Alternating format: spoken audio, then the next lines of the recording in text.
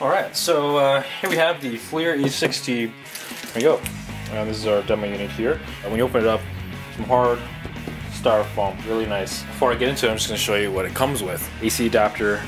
Right now you don't see any wall plugins. That's because it's over in this box here. Take out the North American one. Slide that in. Over here we have the FLIR Getting Started Guide, important information document, customer support, list of contents, box contents, calibration certificate, and the register now. The FLIR Tools Camera Updater and Report Generator software. CD, user documentation includes the user manual, brochure, USB cable, audio video cables. Here we have the memory card. Now I'm going to take that out right now because I need to use it. Here's the battery charger. FLIR E60 battery. And now I'm going to show you the camera. So FLIR E60, it's a lot different than E-Series cameras. One of the big differences that you'll notice with it is that it actually comes with hard rubberized body.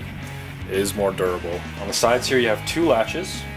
One latch is where you put the memory card and where you plug in the audio video cable.